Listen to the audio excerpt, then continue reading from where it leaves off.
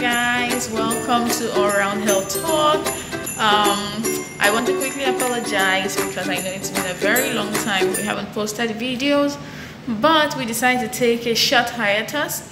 A lot has been happening in Nigeria, the NSAS situation, the whole corruption problem in Nigeria. A lot has really been happening, and we just wanted to take time, reflect, and support the movement.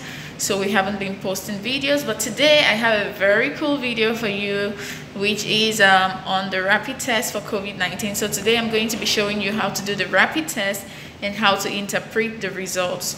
Also remember that the rapid test only checks for antibodies, so it tells us if you've had the disease or if you are currently having an active disease or haven't had the disease yet.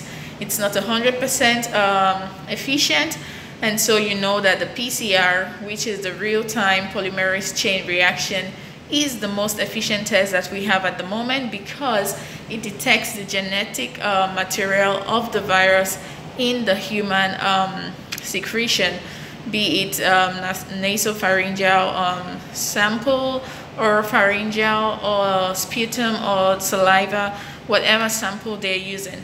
So sorry, my mask keeps going down. So right now we're going to see the video. I hope you really enjoyed this video and I hope you learned something from it. Let's go so you see the video. Hello. So today I'm going to be showing you how to do the rapid test for COVID-19. We're going to be using this test kit. This is called the test kit. We have a sample buffer, we have the lancets, we have our gloves, and here we have alcohol swabs for cleaning the patient's finger. First and foremost, you have to wear your gloves, so we're going to put on the gloves. But before we do that, we want to open the kit so that it can be easy for us to access. So you bring it out this way, and then you put on your gloves.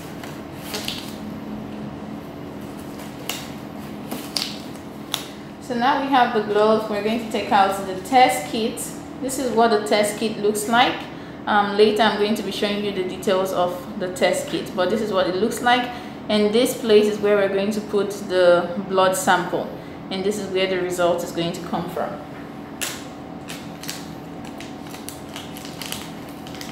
There's also this, which is called the pipette. This is for taking out the blood sample. So first, we are going to clean the patient's finger. Make sure you clean very well. Then with the lancet, this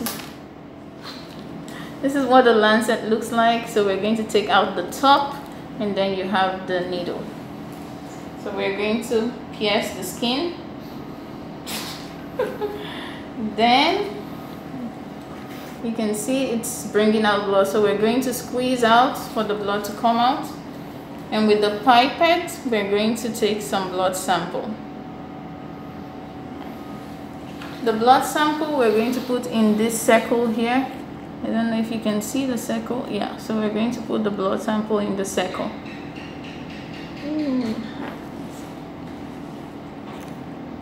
Here is the blood sample, and now we're going to put 3 drops of the buffer. Some will ask you to put more than, will ask you to put 2 drops, and others will ask you to put more. So 1, 2, and 3.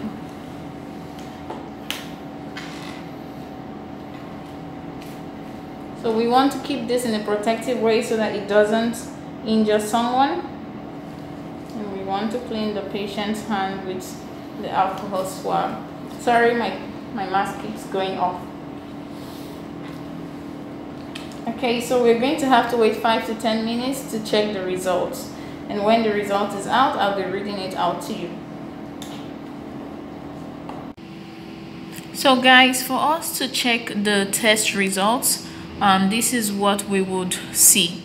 Now the C here is the control test, which means if that line is marked, it's a correct test. There was no error in the testing. You could have the IgG and the IgM2 marked, So if the IgG is marked with the C always has to be marked because it's the control. Now when you have the IgG marked with the C, it means that this person has antibodies that have been produced as a result of the infection, which means this person has passed the process of this infection. The person is not at the moment contagious. When you have a C and an IgM, it means that this person is presently contagious and should be isolated. It means that the patient has an active infection. Now when you have the three cases, it means that this patient has an active infection but has already started producing antibodies that serve as a memory for the immune system. Still, this patient has to be isolated. If you have only a C, it means that this test is negative and this patient has no infection whatsoever. Now these variants are different variants that show error. You can see that in all these cases the C is not marked, and since the C is a control, if it's not marked, it's an error. Now let's check out that of the patient we did. The patient you guys saw me testing in the video. This person has only the C marked. I don't know if you could see clearly, but on the test kit, I'm trying to zoom, you can see C, G, and M, right?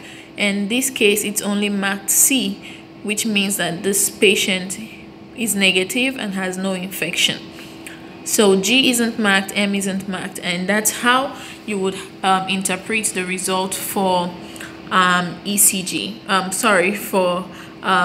tests of COVID-19. Remember that this test is not 100% efficient, but it works so far so good. Okay guys, so I hope you enjoyed that video.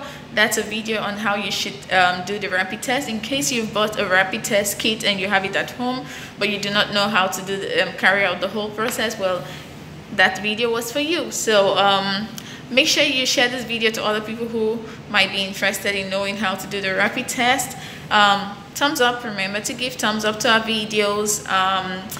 Share our videos, subscribe to this channel, leave us a comment, a question, whatever doubts you have, put it in the comment section and we'll be checking it and getting back to you. So see you next week. Bye.